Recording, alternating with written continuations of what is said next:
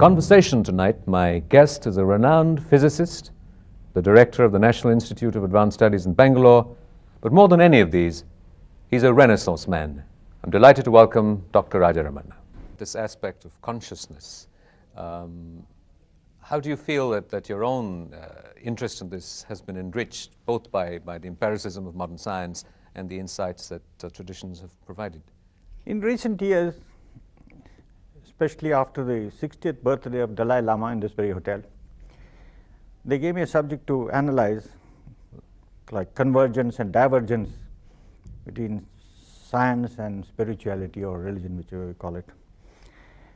And that, of course, brings you back to Buddhism and Shankara, because Shankara was the opposite of the Buddhist philosophy. And both of them talk a lot about consciousness, mind, while the Buddha rejects divinity and things like that. The logic developed by the Buddhists is fantastic. It's very close to science in many ways.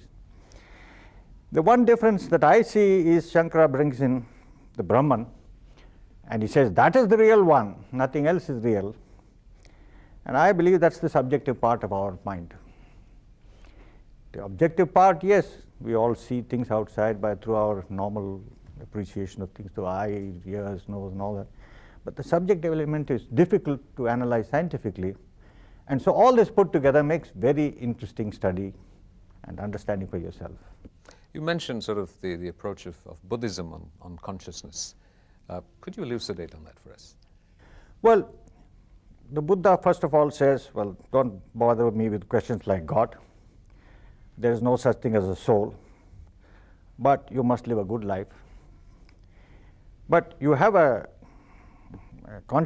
a consciousness in the usual sense. You have a mind that has to be trained. And he says there's no need for all this business of reincarnation. The early Buddhism, it's the later Buddhism which brought divinity, incarnation, everything into it that was in the Hindu fold back to Buddhism. But the purer Buddhism is very interesting because it gets very close to science.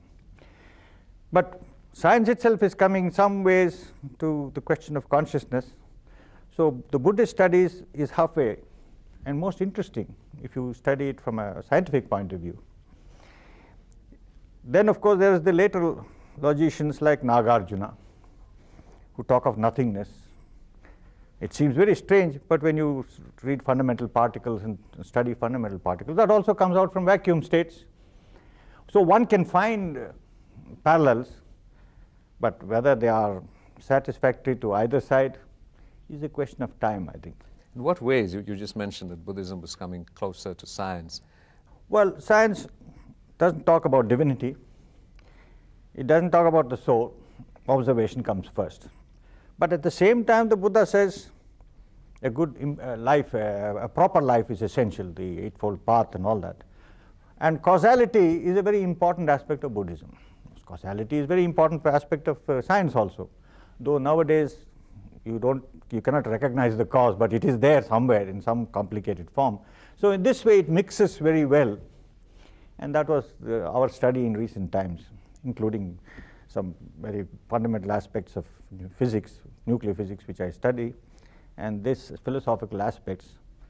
It's welding beautifully in modern times. Maybe if you had asked me this question 50 years ago when I started doing research, I would have said, oh, leave alone all the spiritual business, everything is material, but I'm not so sure now. How much of this you think is the tempering of age?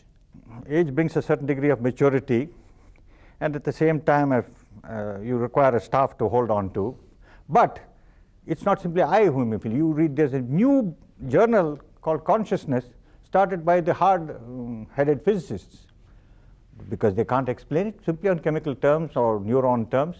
There are many aspects of the brain which are strange.